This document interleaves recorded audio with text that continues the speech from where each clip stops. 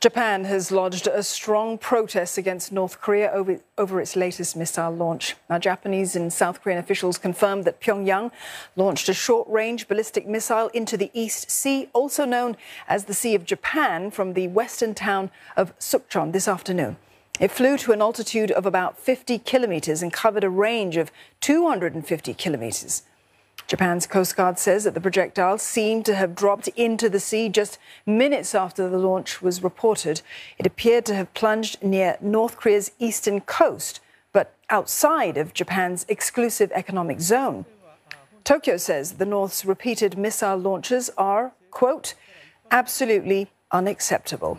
Today's test is the latest in a record year of missile launches that have been conducted by Pyongyang, which included a suspected intercontinental ballistic missile launch last week.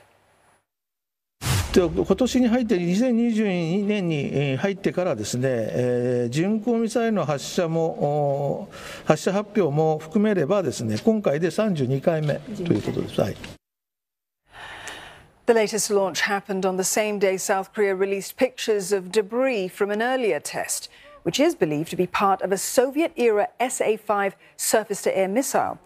The projectile, fired by Pyongyang last week and landed near South Korean waters, was initially thought to have been a short-range ballistic missile.